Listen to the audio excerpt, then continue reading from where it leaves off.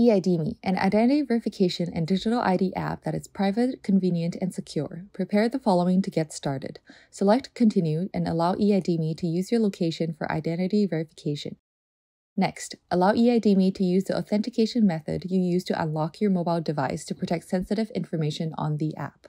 Proceed to enter a valid email address. Select Submit to continue. You will receive an email with your registration code. Select the Register Now button in the email. You will be asked to perform a liveness check to help prove your identity. A selfie will be captured automatically. Select OK to allow camera access. Follow the instructions as they appear on screen. Liveness check complete. Review the automatic selfie captured above. Ensure your face appears clearly and is centered. You will now scan an identity card to proceed. Select Scan Card Front. Then select Scan Card Back.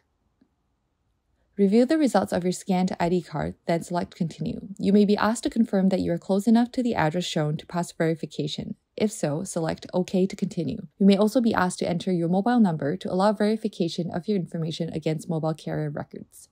Add a passport to increase the quality of identity verification and enable your identity to be trusted by more services. Select Add Passport to continue. Place your passport on a flat surface and select Scan Photo Page to continue. Review the scan of your passport's machine-readable zone. Once confirmed, select Continue.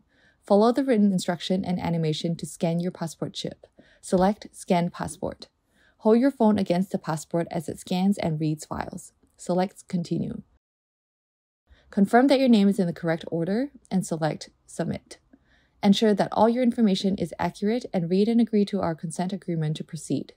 Once identity verification has been completed, you will see a screen of your results. Allow notifications to continue.